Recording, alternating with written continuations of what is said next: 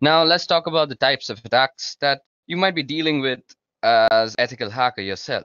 So now we're going to be talking about the types of attacks. Now, one type of attack that you'll find common, particularly in cases of hacktivism, for example, or cases where people are trying to make a particular point or just be a general pain, is this idea of defacing. Now, defacing goes back for quite a while. It's the idea of sort of digital graffiti where you've left your mark or your imprint behind so that everybody knows you were there. Primarily a website thing, and it's really just making alterations to something that used to be pretty common a long time ago.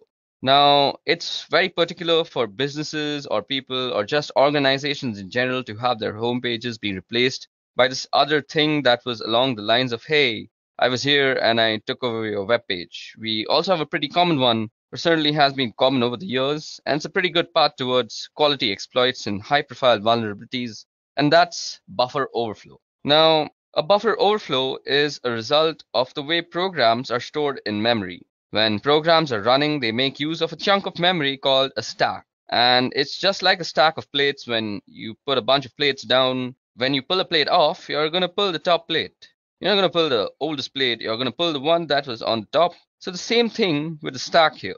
We're accessing memory, and this has to do with the way functions are called in memory. When you call a function, a chunk of memory gets thrown on top of the stack, and that's the chunk of memory that gets accessed. And you've got a piece of data in memory within that stack, and that's called a buffer. And when too much data is sent and tried to put into the buffer, it can overflow.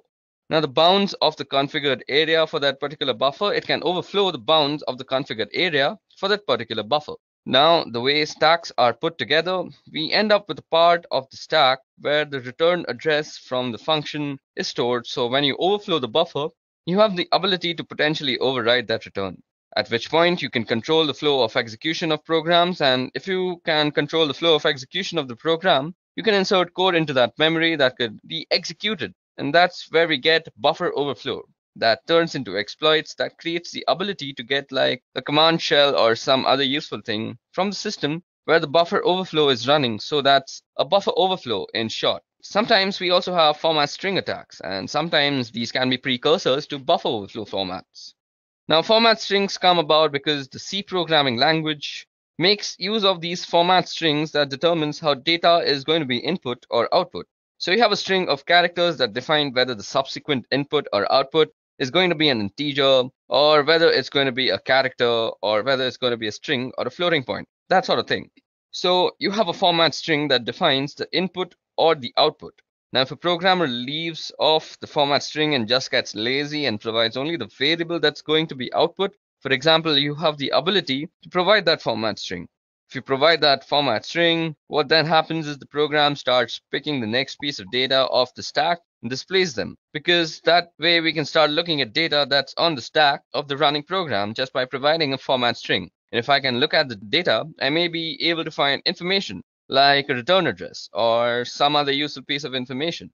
There is also a possibility of being able to inject data into the stack. I may be able to find some information like a return address or some other useful piece of information. There is also a possibility of being able to inject data into the stack. I may be able to find some information like a return address or some other useful piece of information. There is also a possibility of being able to inject data into the stack using this particular type of attack. Now, moving on to our next type of attack is a denial of service. A denial of service, this is a pretty common one, and you'll hear about this a lot. This is not to be confused though with the one that I'll be talking about after this, and that is a distributed denial of service. So this one that you see this is a denial of service attack. And a denial of service is any attack or action that prevents a service from being available to its legitimate or authorized users. So you hear about a ping flood or a SYN flood, that is basically a SYN packet being sent to your machine constantly, or a Smurf attack. And the Smurf attack has to do something with ICMP echo requests and responses using broadcast addresses. That one's been pretty well shut down over the last several years. You can also get a denial of service simply from a malformed packet or a piece of data, where a piece of data is malformed and sent into a program. Now, if the program doesn't handle it correctly, if it crashes, suddenly you're not able to use that program anymore. So therefore, you are denied the service of the program and thus the denial of service.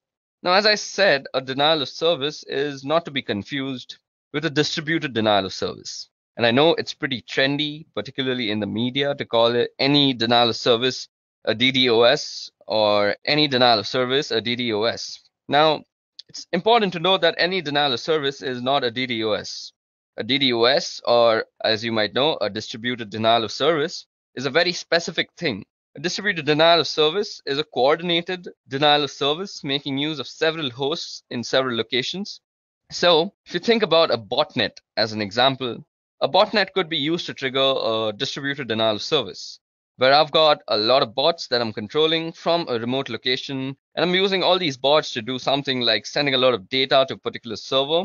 When I've got a lot of systems sending even small amounts of data, all of that data can overwhelm the server that I'm sending it to. So the idea behind a distributed denial of service attack is to overwhelm resources on a particular server in order to cause that server not to be able to respond. Now, the first known DDoS attack used a tool called Stockholm-Rot, which is German for barbed wire. Now, Stockholm-Rot came out of some work that a guy by the name of Mixter was doing in 1999. He wrote a proof of concept piece of code called TFN, which was the Tribe Flood Network. Let me just show that for you.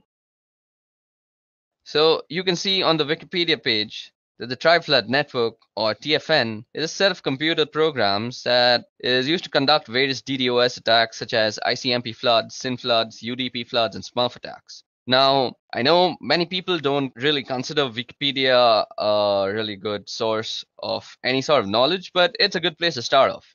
So if you want to read about all these types of attacks like ICMP floods and what exactly is a SYN flood, you can always do that from Wikipedia. It's not that bad a place. Of course, you shouldn't use Wikipedia as your final Rosetta Stone. Moving on. So this program called OldRod, which was used to attack servers like eBay and Yahoo back in February of 2000. So that attack in February of 2000 was really the first known distributed denial of service attack, which is not to say that there weren't denial of service attacks previously.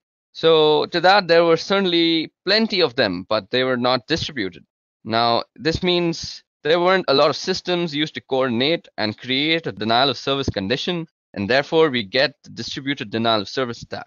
So that's a handful of type of attacks and some pretty common attacks that you're going to see as an ethical hacker when you become an ethical hacker, or if you're trying to become an ethical hacker, you should always know about these types of attacks.